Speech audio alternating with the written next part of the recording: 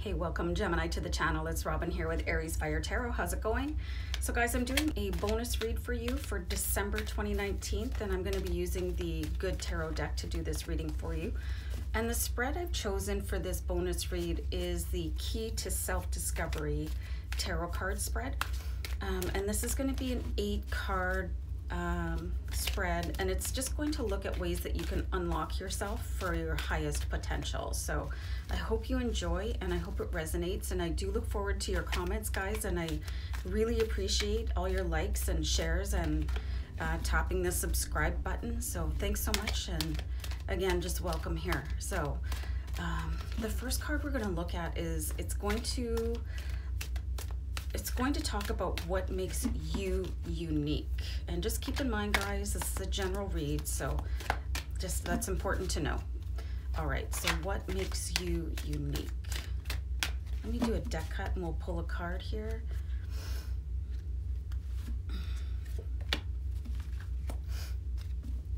So I pulled the 5 of Fire, and I'm kind of getting an interesting vibe here. It's like you guys really sort of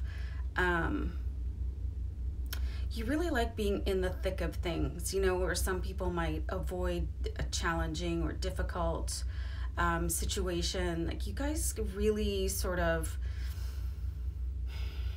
you're almost fed from that.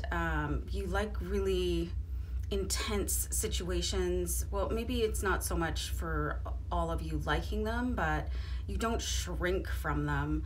And you're able to see, like, troubleshoot things. You've got the 5 of Fire here, which is generally, it's showing, it means like not jumping in at that present moment. It's not the best timing, but you just don't hesitate when things might not be at their most optimum. You adore a challenge. So I really think that's a cool card to start off with. So the second card is going to look at how to unlock your magical powers. So you've got the 9 of Fire. So even if you do really enjoy a challenge, there is a part of you that will recognize that when it's time to take that break and sort of stand and let everything else catch up to you, because I'm seeing a real fierce energy here for you guys. Almost like sort of like a warrior energy, and you know, kind of like if you ever watched Vikings, or what's that movie with Mel Gibson, Braveheart, you know, people on the front lines, they're just charging in and they're not afraid. That's definitely your energy here. But with the 9 of Fire, you can unlock the magic around you by waiting and observing what's happening. So you're not afraid to come in like definitely full bore, but you can start things and then wait for everything to swirl around you. And that is the magic around you, is just being able to see what influence you're having on the vibrations around you and picking up on them and being able to interpret them really, really well. So take that pause, you guys. Like start things, you know, finish them, get in there, get busy, like, you know, but wait a minute and just sort of see what's going on around you, and you'll see things. I think you're going to have this ability for things to almost slow down so you can interpret, sort of like the Matrix, you know. So you definitely have that ability. So just take a pause. Like sometimes if you're going really quickly, take 1 minute and listen. Okay, so let's see how we can unlock your creativity here. So we've got the 9 of Air. Whoops. So you've got 2 9s here in your reading so far. So that's angel number 99. So you can check that out after the reading. So the 9 of Air, how to unlock your creativity.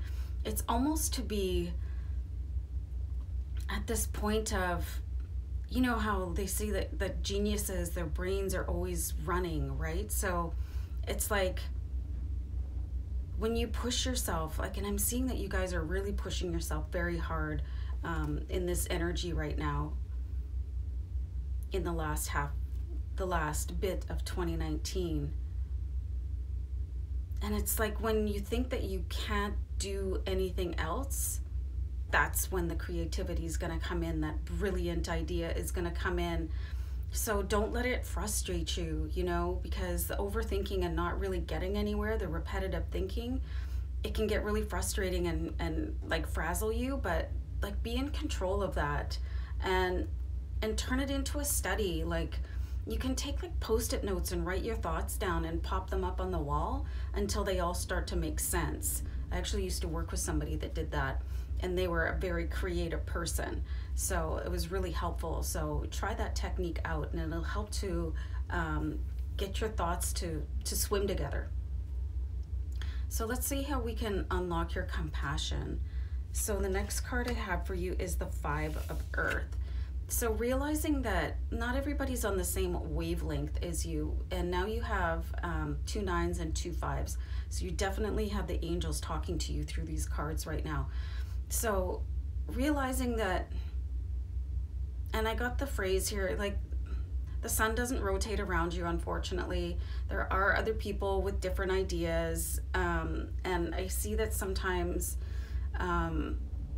that's not always taken into consideration, and that's fine. I mean, that's okay, but just recognizing that there are other people around you with different circumstances, and not everybody has the same like aspects or outlook on life as you, and taking that pause again here with the 9 of Fire. You know, sort of put yourself in other people's shoes is what I'm getting here, and just realizing that people, they're on their paths, and sometimes it's not their own choosing. So again, taking a pause, and I'm seeing that you guys are really just so busy rushing ahead that it's like the world is trying to catch up to you. So there's some people that just, they're not even on your level, but that's okay. People have to be on different levels, and just being able to recognize that, you guys. So let's see with the 5th card, how to unlock prosperity. So we've got the 8 of Water. So you're ready to move on. You're ready to move on, but I think that you're still sort of overlooking something. You're standing there waiting for something, and you've definitely got some ships coming in. So your prosperity is in something that you're already doing. But again, like practice that pause, you guys. You know, you do have the 9 of Fire, which is the 9 of Wands. And if you're familiar with tarot, that's generally a soldier walking forward with, and he's got a bunch of wands behind him. And in some cards, he's taking a knee, or he's just kind of standing there going, whew. So, yeah, it's like this energy, you're just pushing this energy ahead of you, and it's sort of creating a vacuum behind you, and you have to stop and let everything catch up to you. And again, I'm just seeing like energy swirling around you, and your prosperity is already there. I think maybe you're going too fast to recognize it, and that, I think that could be happening in many facets of your life right now, because you're like, your eye is on the brass ring excuse me, and like that's amazing, but you could be missing out on things. So just take another pause here, and don't move on from something quite yet, because there's something still in it for you. That's why you're still magnetized to it. If you've been wondering why you can't quite let a job go, or a situation go, business partner, whatever sort of effort around money that you can't quite release yet, there's a reason. So just stand there and wait for it to catch up to you. So let's see how we can unlock your peace of mind. And we've got the King of Water. And the King of Water is really calm, flowing, beautiful energy. So again, he's like very go with the flow and creative, and he listens to the heartbeat of the ocean. You know, and the ocean has a really steady flow unless it's in storm. And I get the feeling that you guys are sort of constantly on the brink of a storm. So just sort of calm it down. And your peace of mind could be like, maybe get to the water and observe it and listen to it. Or if you can't get close to water, listen to it. Like you can download a track off of YouTube or whatever. Have a bath, do something in water. This is really going to help you slow down and relax, and it'll help all these ideas that you're igniting. It'll help them gel within you. So really interesting card. I think some of you might genuinely need a spa day. So let's see, the next card is when are you the happiest? And that's the 2 of Air. So it's like when you're mixing things up, you really like the action, you know, you like to be with a high vibrational magnitude of people and stirring the pot almost, you know, and getting things like really going, and that's great.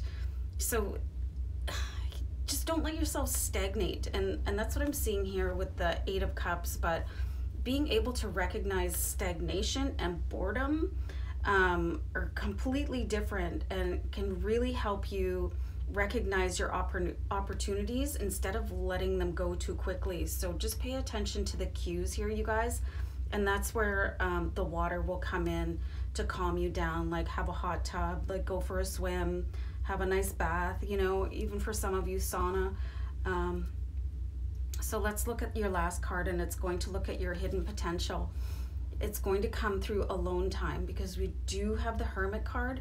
So it's, if you're not already valuing your alone time and maybe doing some meditation or walking outside by yourself, it's time to start carving that out for you, because it can bring some of the biggest answers that you're seeking, and likely in like collaborative settings.